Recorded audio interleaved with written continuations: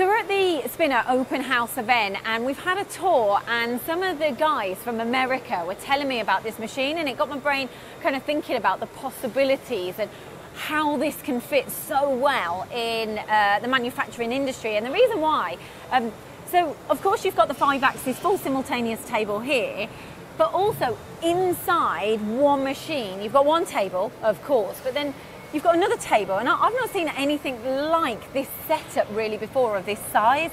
So you've got this fixed table, and what they were telling me, which it kind of opened up the possibilities of the fact that, yes, okay, you've got full 5-axis work.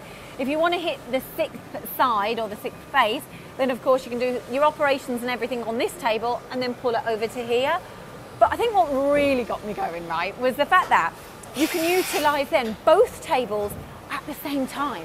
So not only can you have small parts, so okay, you're fine, you're hitting, you know that you can do your small parts, but then you utilise both tables, and then you can put bigger parts on both tables.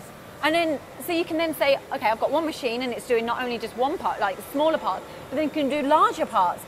And then they told me that the fact that on this table, if you get a 4th axis unit, put it on this table, you can then like machine long circular, like shaft work on both of the tables.